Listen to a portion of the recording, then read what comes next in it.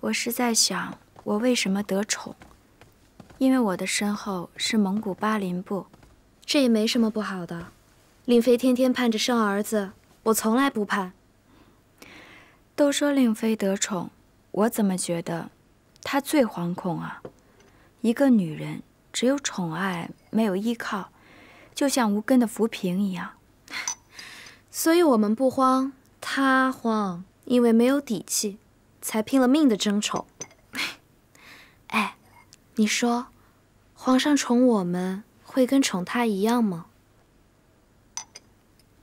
皇上跟我们在一起，喜欢喝奶茶，吃烤羊肉，喜欢聊草原上的事儿。令妃会上昆曲儿。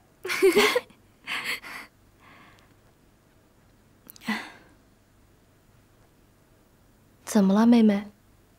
没什么，有些头晕。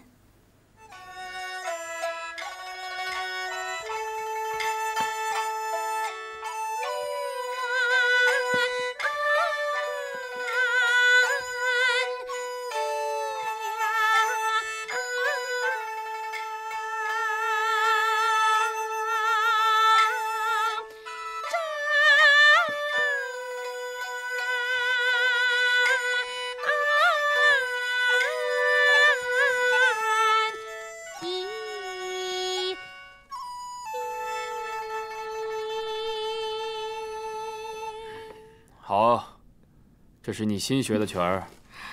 是长生殿，睡云堂鸳鸯站演，臣妾最喜欢这一句。你喜欢的和别人不一样。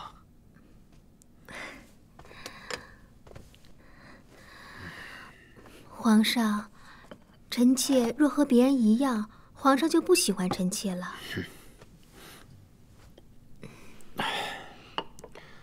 你的性子柔婉，也很善解人意，也会花心思来伺候朕。而且啊，你很会唱曲儿，每一回你唱昆曲的时候，朕都听得浑身舒畅。是皇上喜欢昆曲儿。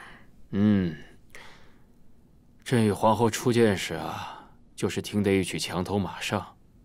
那时啊，皇后性子俏皮，又有主意，还带着朕偷偷溜出去，一起到城楼上看风景呢。皇上喜欢《墙头马上》，那臣妾学来唱给皇上听。这一出就不必了。是。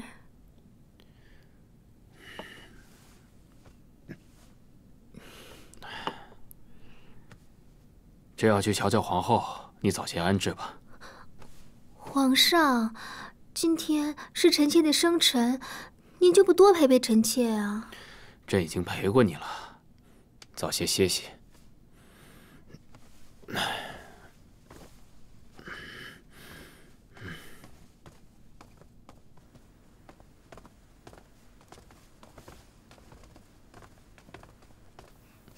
娘娘，皇上来了。啊，别起了。皇上这么晚还过来？皇上喝酒了，去拿一碗清酒汤。是。在读什么？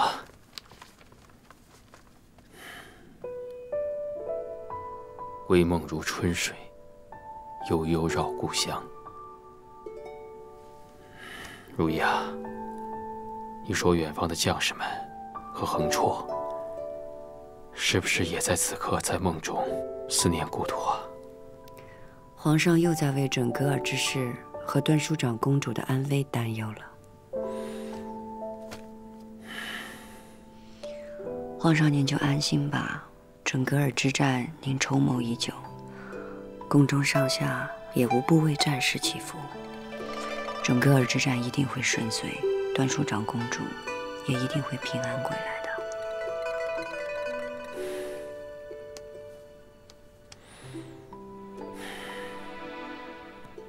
对了，皇上，今日尹嫔那边递过来消息，说尹嫔有喜啦。真的？这是尹嫔的福气，也是宫里的喜兆。好，好，你让太医好好照顾颖嫔，朕明日再去瞧她。如懿啊，到你这儿来，朕才能安心些。安心便好。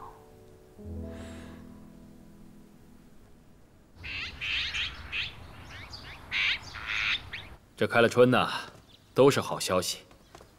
朝廷对准噶尔的战事节节胜利，看来平定西北有望了。得人心者得天下，皇阿玛后代多尔伯特部上下，亲王车龄在平定达瓦齐的战争中出尽全力，又有巴林部协同作战，达瓦齐意图自立，不敬朝廷，自然是失尽人心，节节败退。准噶尔来了捷报，达瓦齐又来信求和，你怎么看？此时求和，显然是出于畏惧，想要转还，而非真心。若要被这样的狡诈之徒求得回旋余地，恐怕来日要反咬一口。可达瓦齐又以你姑母为求，求朕以姻亲之意为念。永琪，朕知道你最重情义的。皇阿玛，情义若能当时何以，那不失为厚德。但如今达瓦齐眼见战败才来求和，仇根已埋。若要再顾念情义，反而姑息养奸。好，好。永琪啊，比起从前呢，你在情义之外，又多了份从容理智，朕很欣慰。上书房的师傅告诉朕，你不计于永成之前，常常教永璇读书写字，堪称皇子表率。八弟离开生母，在上书房读书，儿臣作为兄长，理应照顾。很好。永璇这个年纪，也是该学骑射了，本应该是永成多多照顾，可他最近总心不在焉。你若是有空的话，就多带永璇去南苑骑马射箭。儿臣遵旨，双手抓住，使劲，使劲，1、2、3，放！要使劲，再来，来抓住，使劲，使劲，目视前方，瞄准了，准备好，1、2、3，放！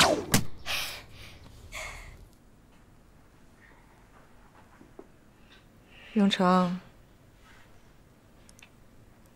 你皇阿玛好不容易才准许你来启襄宫请安，别垂头丧气的。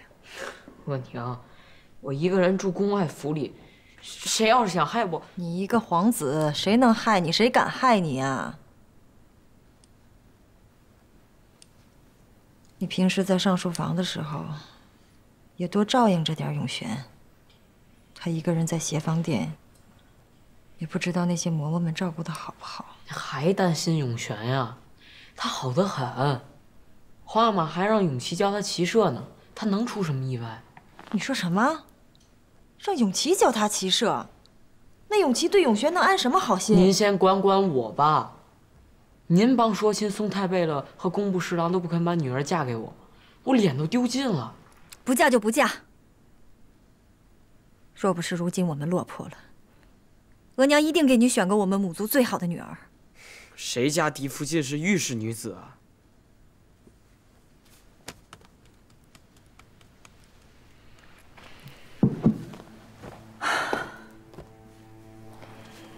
额娘去求你皇阿玛给你指婚，看他们谁敢瞧不起你。永成，打起精神来啊，咱们还没完呢。咱现在还能做什么呀？